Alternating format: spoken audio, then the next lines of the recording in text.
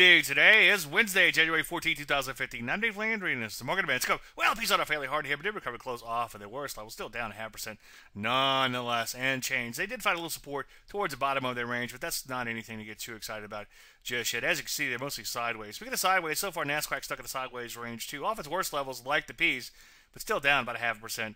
Nonetheless, take a look at that Rusty, also down on the day, but off its worst levels. But as you can see, it too trading mostly sideways. Metals and mining hitting new lows, led lower by steel and copper. Gold and silver coming back in a little bit here, but so far it appears that the bottom remains in place. Looks like it's going to be more of a process than an event. One thing to be concerned about in here is the fact that the banks continue to break down. It looks like they've got a long ways to go, so keep an eye on that. On the flip side, the good news is drugs and biotech kind of hanging in there, but not a whole lot else. Most areas are losing some steam. So what do we do? Well, sit tight for now. Wait for news setups. Let everything shake out. Any questions? As usual, Dave at DaveLandry.com. I'm Dave Landry, and you started Market Minute.